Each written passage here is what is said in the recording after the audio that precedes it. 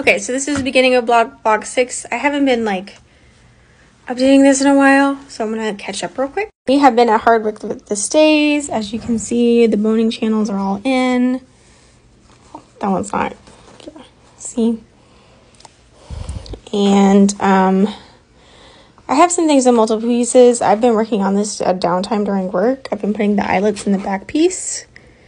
And I've also like sewn down the seam allowance to the fronts and backs like this.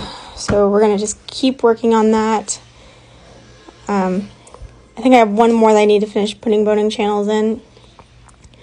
It's that one, and then we're gonna do that, and then we're gonna finish the eyelets, and then we're gonna start removing the boning from the mock-up and reusing it for this. Okay, we've gotten quite a bit of progress on the stays.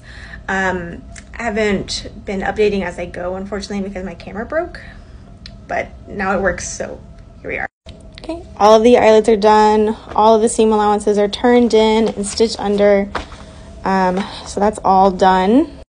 And all of the boning is in. I got to use most of it from the mock-up that is now destroyed. Some of it I did have to cut a few bones because the measurements changed a little bit because of the pattern alterations, but it was like maybe 3 total, so it was all good.